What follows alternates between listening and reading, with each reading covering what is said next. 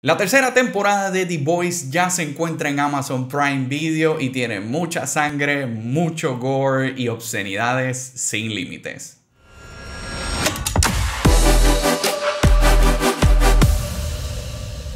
¿Qué tal, amigas y amigos? Bienvenidos una vez más a la Oficina Geek. Y en este punto podrías estar pensando que el elemento sorpresa de The Boys ya se está terminando, pero no es así. The Boys no ha terminado con los señalamientos a Marvel y DC. La serie critica la cultura de superhéroes que acapara dinero y señala virtudes. El humor sarcástico, la banda sonora del pop rock y el puñado de personajes sinceros socavaron el flujo implacable de espeluznantes actividades de superhéroes. 3 temporadas actuales y con la cuarta temporada confirmada, The Boys es un paquete más fino que nunca. La tercera temporada comienza con grandes cambios al grupo de vigilantes que persiguen a estos superhéroes que son corruptos.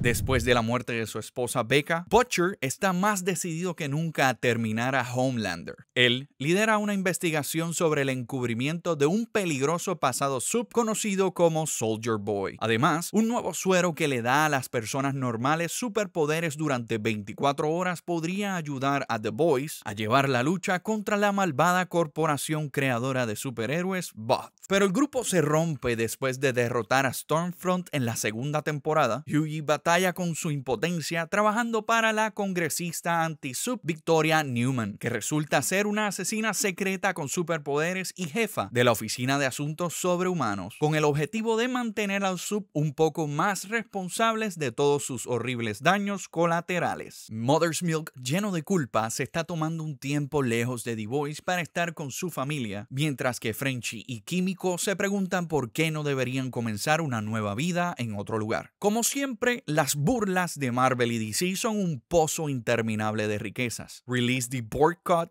las memorias de The Deep tituladas Deeper y un programa de realidad que busca al próximo héroe estadounidense son solo el comienzo. Al mismo tiempo, The Boys cubre muchos temas que se están hablando ahora mismo en la actualidad, así que nada es intocable. Se abordan temas como Black Lives Matter, así como la dolorosa política en el lugar de trabajo y el sexismo que involucra a Starlight de Erin Moriarty. Aquí es donde su historia siempre ha sido la más convincente. La terrible experiencia de acoso sexual de la superheroína en la temporada 1 mostró cuán cruda The Boys puede ser. Después de pasar a un segundo plano la temporada pasada, Starlight es una destacada una vez más, seria pero firme frente a su cuerpo e imagen mercantilizados. Es la sinceridad de personajes como Starlight, Hughie, Frenchie y Químico lo que es necesario para compensar la abundante carnicería que tiene esta serie. Incluso una secuencia feliz inspirada en La La Land se proporciona como un interludio de bienvenida. Sin estos personajes, The Boys corre el riesgo de ser repetitiva y demasiado completa para digerir. Cada episodio garantiza la lujuria y el derramamiento de sangre al nivel de Game of Thrones, aunque los beats sangrientos tienen un brillo CGI caricaturesco. Incluso la historia de encubrimiento de Soldier Boy se hace eco del misterio de Stormfront de la segunda temporada. Afortunadamente, como siempre, The Boys encuentra su punto óptimo y esto lo hace a través de personajes más identificables y con conflictos que no podríamos ver con héroes de Disney Plus. La tercera temporada de The Boys muestra que no se está quedando sin suero de superhéroes en el corto plazo. En cambio, cubre aún más terreno lleno de gags, temas de actualidad y secuencias de acción ridículas para crear un buffet más potente, entretenido y llamativo. Bueno, esto ha sido todo por hoy. Espero que te haya gustado esta reseña de la tercera temporada de The Boys, que ya se encuentra disponible en Amazon Prime Video.